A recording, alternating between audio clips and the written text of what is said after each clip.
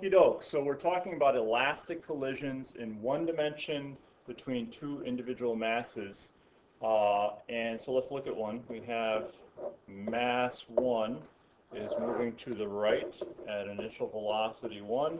And here's poor old mass 2, a target just waiting to be hit by mass 1. And the initial velocity of mass 2 is 0. That's how we'd like it to be all the time. And we have equations already for the final velocity of each of these. The final velocity of v1 is m1 minus m2 divided by the sum of the masses, m1 plus m2, all times initial velocity of 1. And we have the final velocity of 2 is 2m1 divided by the sum of the masses, and that was pretty sound, and all times initial velocity of 1 as well.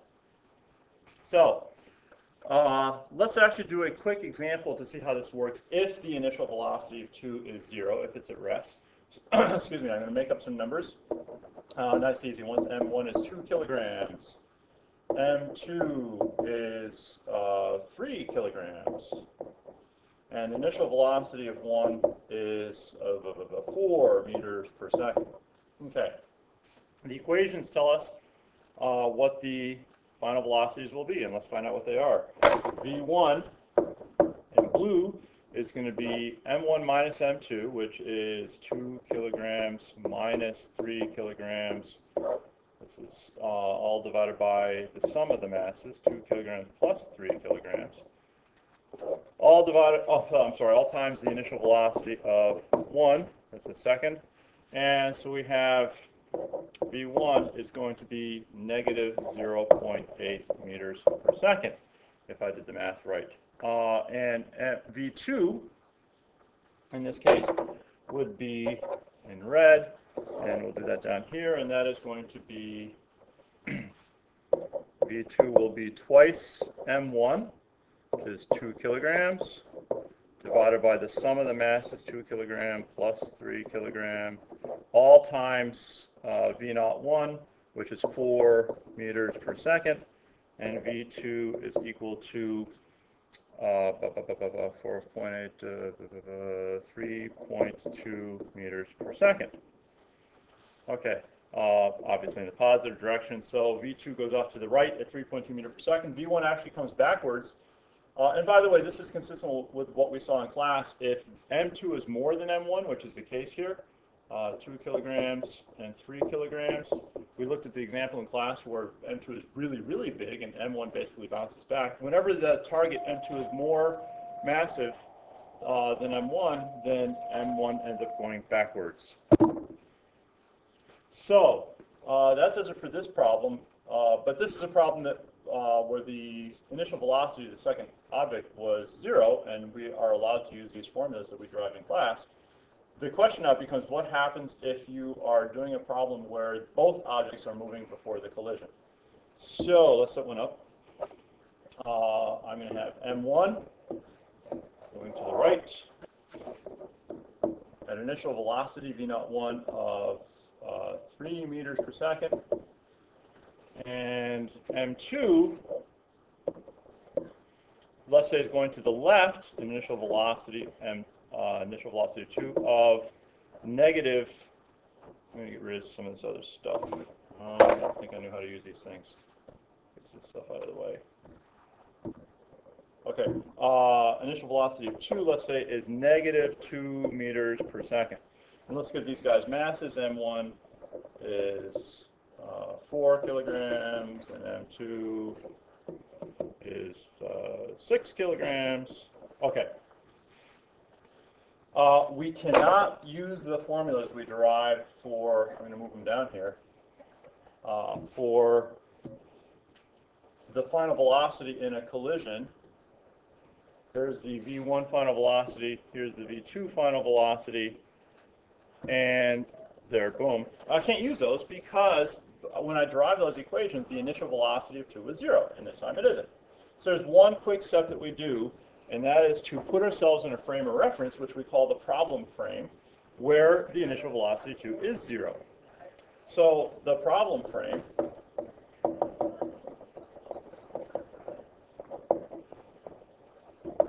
is basically the frame of reference that of M2 before the collision. And we get ourselves in the problem frame by taking these velocities, which we have to recognize, these are in the frame of reference of the Earth or the table, which we consider to be fixed.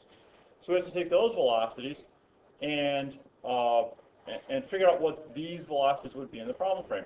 Well, what I want to do is get V02 to be 0. I can do that by adding 2 meters per second to the velocity of 2, the initial velocity of 2. So if I say that, so basically what I'm saying is that the problem frame, by frame of course I mean frame of reference, I get things in the problem frame by taking velocities in the Earth frame and adding 2 meters per second to them. So what I'm going to do then is I will say I'll keep blue. The problem frame is blue, and what I'm going to do is simply add 2 meters per second to each velocity. That gives me V01 is the Earth frame of 3 meters per second plus 2 meters per second gives me 5 meters per second. That's its velocity in the problem frame. V02, which of course was negative 2 meters per second. I'm going to add 2 meters per second to that. And V02 in the problem frame is 0, which is what I want. All right. So I'm now in the frame of reference of M2 before the collision. I'm in the problem frame. And I have V01 is 5 meters per second. V02 is 0. And now I can use the equations where V02 is equal to 0. So let's find the final velocity. Find V1 and V2 in the problem frame of reference by using the equations I derived for elastic collision final velocities. V1 is m1 minus m2 over m1 plus m2 all times V01.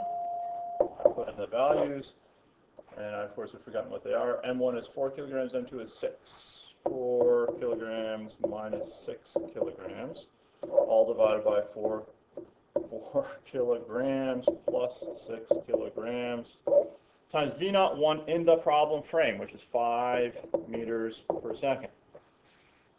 Gives me a final velocity of negative 2 over 10 of negative 1 meter per second.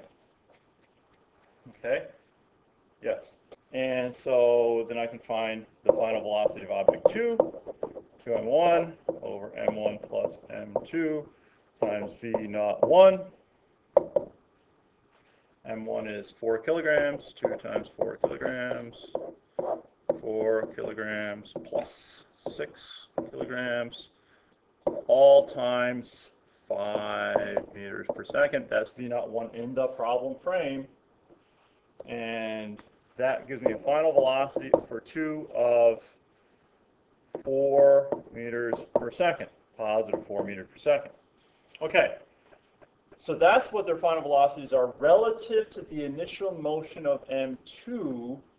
And even if I can't get my head around that, all I have to do to get my final answer to get my velocity in the Earth frame is to use this relative velocity equation and put myself back in the Earth frame. So to put myself back in the Earth frame, which is where I want to be to answer this question, I simply say that the Earth frame is the problem frame. Let's see, up here I said that the problem frame is Earth frame plus 2 meters per second, so I'll subtract 2 meters per second to get my velocities back in the Earth frame. So that means V1 becomes negative 1 meter per second here minus 2 meters per second, gives me negative 3 meters per second. And V2 is positive 4 minus 2, gives me positive 2 meters per second. And there are my final velocities in a collision in which both objects were moving beforehand. Go into the problem frame, use the equations, come back out of the problem frame, get your answers, and be